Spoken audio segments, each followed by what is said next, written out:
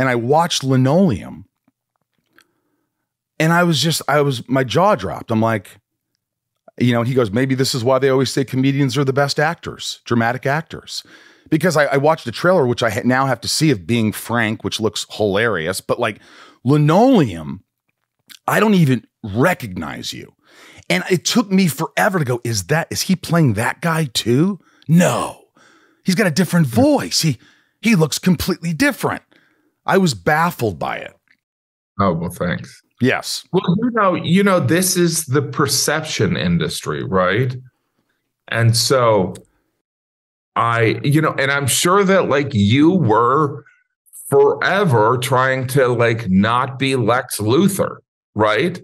So the perception thing is there is, so like, look, I like stand-up comedy. I mean, I love stand-up comedy. I love comedy and all that, but like, for me, it's about what's creatively fulfilling. And so, the more complex a role, usually in an indie, usually in a drama, is more fulfilling acting. And so I'd rather do that than, I mean, I'd have fun on working on a comedy, but it's not as fulfilling probably as playing, a guy who believes in snake healing. I did this movie, Them That Follow, that, like that's, like there's kind of the minutia of dramatic roles that are, it's more fulfilling, I think. Yeah. I mean, comedy's fun, but like, and maybe because I get to do stand up that I don't feel the need to kind of, go into that thing, but it's, so I'm perceived as a comedian. And then whenever I do a movie and then there's press afterwards, it's always like people don't realize that I've been doing dramas for a while because none of them are that successful. So it's like, but it's all right. It's, there's got to be a narrative to everything. Yeah, right? I think they do. I said to Ryan, I said, there's no doubt I could totally see you getting nominated for an Oscar sometime.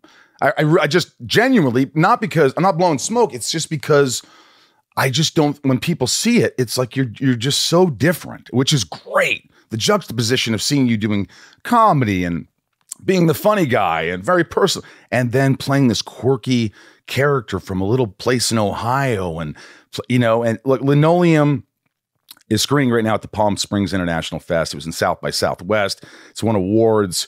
Tony Shalhoub, the whole cast is great.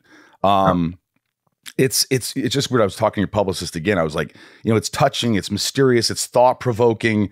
At the end, it brought me to tears for some reason because I don't want to say anything, but like the old man with the, I don't want to give it away, but like just the whole thing and then putting it together, I was like, did I get this right? Is this what my interpretation was?